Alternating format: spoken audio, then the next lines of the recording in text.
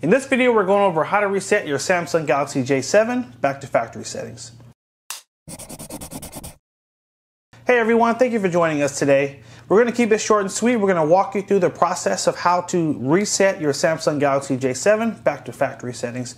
The first thing you want to do, swipe down from the top, come to the upper right corner, click on the settings wheel.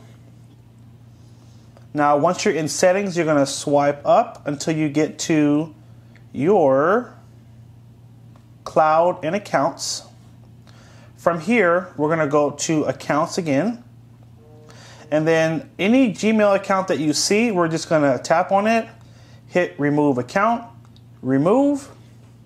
You always need to follow this step before you factory reset a phone. If not, it can brick the phone for the next person that's going to use this. So you always do this first, do that full remove. And once the account is removed, you're going to go back one step, go back one more step, and go to general management.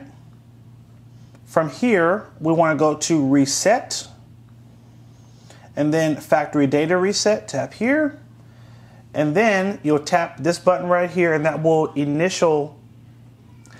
trigger the factory reset to start.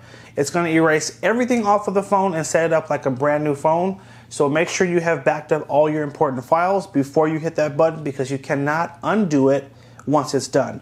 One tip is tap here and go to the Smart Switch app. If you do have a memory card, tap on the option to back up all your files to an SD card so you can then move them to a new phone when you're ready to sign to your new phone.